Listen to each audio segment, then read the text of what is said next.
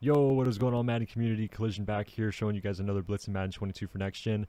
Today we're going to be showing you guys some pressure out of DBL A Gap in the New York Giants playbook out of the nickel formation. We're going to be running nickel overload 3. The same setup is the same as the big dime 146 blitz. We're going to bring our slot corner in, contain him, and then blitz both of our linebackers. As you guys see, I use our Parsons here. And then I kind of peel left right when we get the snap, and you see the actual corner got detected there in the nano blitz, so he didn't come through this time. And if I sound a little off, it's because I'm doing a post commentary here.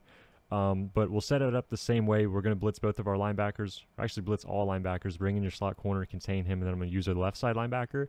And then I kind of peel off right here, and you'll see the slot corner comes through.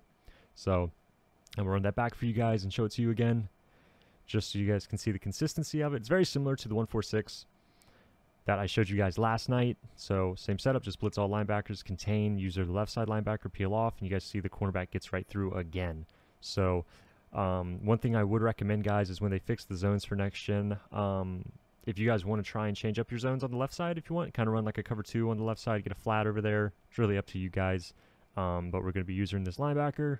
Cornerback gets through again. And yeah, guys, that is it. Super consistent pressure. The only way it's kind of going to get stopped is if they put a running back on that side, or the nano detection picks you up. So as you guys see, cornerback gets right through free every single time. So yeah, guys, I hope it helps you.